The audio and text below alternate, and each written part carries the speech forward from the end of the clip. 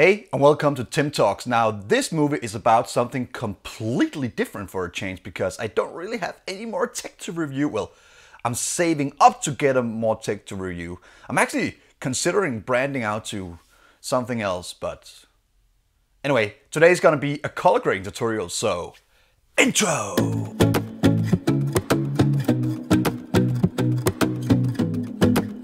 One of the really cool things about making these YouTube videos is that you, the audience, gets to respond, and quite a few have actually been asking me about how I do my color grading. I'm not really an expert in color grading. I know how to do it, but I haven't really done it that much that I can call myself an expert about it. I have learned some tricks of the trade and some cheat ways of getting to my result. The look that I have achieved with these review videos has apparently kind of gotten some attention from you guys, and you would like to know how, and I'm gonna show you how. Before we go in there, I usually shoot in SLOG3, and I recently just started thinking that might be wrong. I might need to start shooting in SLOG2 instead, because the SLOG3 is really blind. The SLOG2 is also really blind, but not really blind. Bland. Sorry, English is not my first language. I'm still shooting in SLOG3 on this one, but I would actually quite like to see how this would change things. 2 seconds. Now this is SLOG2 with the complete same settings. Is there a lot of difference here? Well, I guess I'll figure out whenever I edit. So just for continuity, I'm gonna go back to the SLOG3. 2 seconds. Another thing is that I am shooting on the Sony A7S Mark II, and as a lot of YouTubers already know, the Sony does not really deliver the best skin tones compared to, for example, the Panasonic or the Canons. The color space for Canon is really good. So what I have been trying to do is that I have been trying to switch in between the color modes. I've just started using the S-Gamut nothing instead of the S-Gamut 3 Sign, because the S-Gamut 3 Sign is lagging in color so much that I feel I can't really push it back into the picture with saturation, and I'm just trying my way forward here. So I'm just using the S-Gamut instead, because that's a smaller color space and hopefully it won't take as much of noodling around with stuff to get color back into it. The other thing is that I use LUTs. That is the way I cheat to make the look happen. I use normal color grading techniques to get the picture to where I think that now it's pretty good, and then I use slots to create a look, because I'm one of those guys who like an interesting look that kind of, it should match whatever you're doing. The normal, just normal stuff, I think that's pretty boring. But you'll see that in the movie. So without any further ado, let's jump onto the computer screen. What we're gonna do is that we are gonna go down and open up our Final Cut Pro.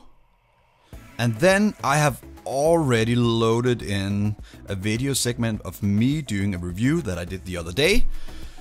So I'm gonna find somewhere down on the line where I look spectacularly stupid, which will be right here. The way I'm gonna do this is that I'm gonna make a kind of a normal color grading, but still cheating a little. I've recorded this in SLOG3, what is called S-Gamut Sign profile, which is very colorless, which means that I can still try to put in some color, but it won't be as warm as I would like it to be. So what I am gonna do is that I'm gonna go up to the top middle here, and I am gonna press that and go down to show video scopes. What I'm also gonna do is that I'm gonna turn off the left side over here. You can do that up in the right corner over here. And right now it's set to the color corrections. What I'm gonna do is I'm gonna go up to the top part which says view, and I'm not gonna press it, I'm gonna go directly under it to where it looks like there's a little graph here. Press that, go down to Luma, and then you see what is called a Luma Scope coming out, which means that there is a lot of noise here in the middle. And then if you go out to the left side, you can see a 0 over here, and you can see 100. Because I have recorded in SLOG3, most of the exposure is in the middle, which also makes the picture very bland. I am gonna turn on the left side again, and I'm gonna go over to the left side and go over to where I have the text option.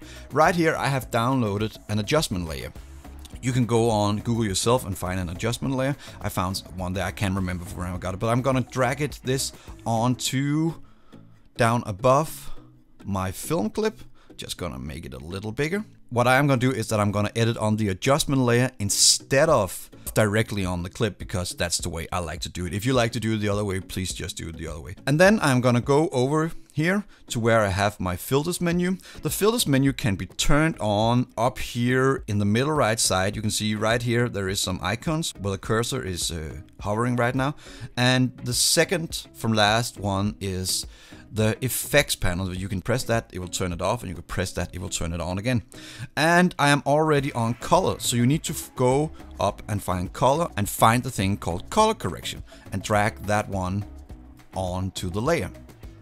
I'm gonna go back. Your menu up here should look like that. Now, if you don't have the menu over here right now, you can again go up to the top right side and press this one, which looks like you have some small editing tool. You can turn it on again, and you should see that. Also, you should be in the middle over here by the T and the film strip and the I. You should be in the middle, not on the T or on the I, but on the film strip. And then press the arrow, and that will open up the color region. You should also go directly to exposure. Let me just turn this off again. I need to get the bottom part here very close to 0, and I need to get the top part ideally up to 100. Now I can see on my picture that this is actually very overexposed, which means that I have a lot of light coming in from the side here, so I probably won't need to get it up here, but ideally if you have exposed correctly, you should go just under 100. I'm gonna go over here and press the shadows button and hold it down and start moving down, and as you can see on the other side, you should be able to see that the noise thing is kind of moving. And I'm gonna just take it down to just around 0. You can see here, it's just around 0, the low point here. And I'm gonna go over and take the highlights and go just up a little, not a whole lot, just a little, because you can already see I'm pretty overexposed here. Now this is it for now, so I'm gonna go up to view again and hide video scopes, because then it makes it bigger. The thing I do is that I use Color Finale as a LUT plugin, and I'm gonna do that again. I'm gonna take this and drag it over onto my adjustment layer, and then I'm gonna go out again, and you can see now that the Color Finale is right here. I'm gonna say Open Controls. What I usually do is that, because I actually still think that this is a little too bland, so I go press Curves, which is up here. And then I make a little S, just a little bit, and I go down and take the bottom part and just pull it up a little bit so it doesn't become completely black. Now I might go in and take that down again, but for now I'm not. As you can see, that already kind of make the picture look a little different. You can see if I'm turning it off and turning it on, I already kind of made a look for my picture now. But that's not enough. I'm gonna go in and press LUT square. That's a little square up here, and it opens up the LUT utility. Now, if you know nothing about LUTs, please go watch a film about how to import LUTs into Final Cut and how to use them. But what I'm gonna do is that I got myself some movie LUTs. Because it's a log file, I'm gonna go down to log, and then on the log I now have a lot of different LUTs that I can use. Now I really like this one called Captain America Civil War. I'm gonna press that, and when I press apply, let's just see what happens. Oh, that did a whole lot.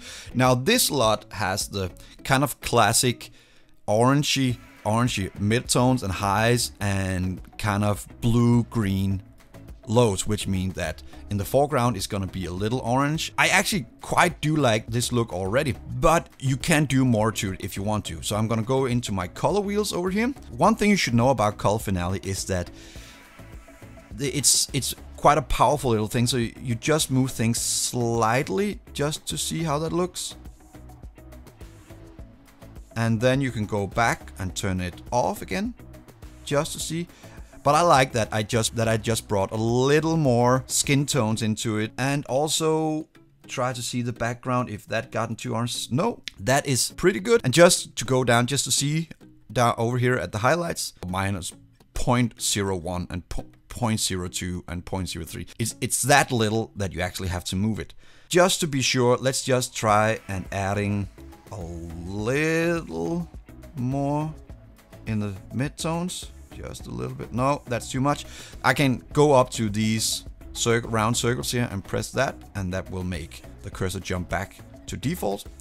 Let's just go to the shadows down here and see, just press out, just make it a little more green. That's too much, that's too much.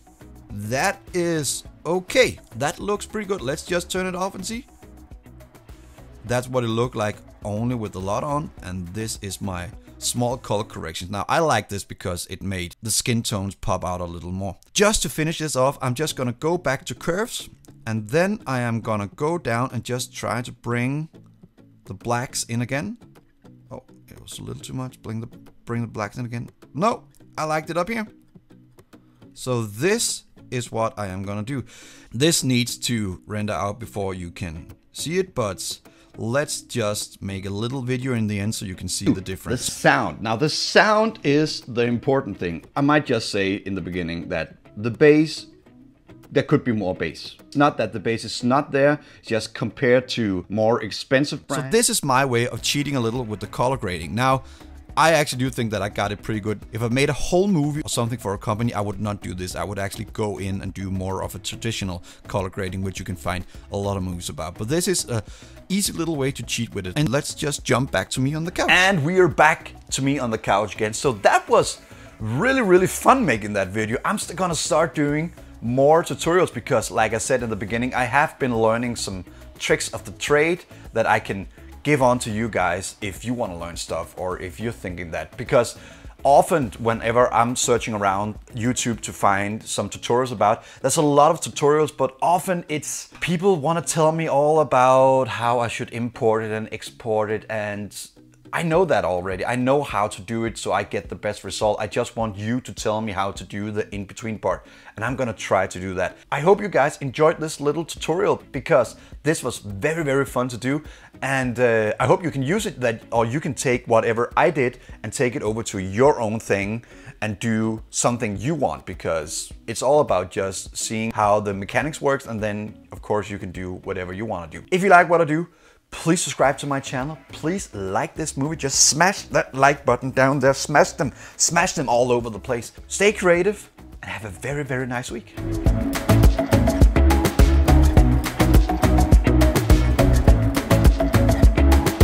When I saw this pair, I thought I might get this because they might sound pretty good, and also they seem to look really good. I've been wearing them for about a month now.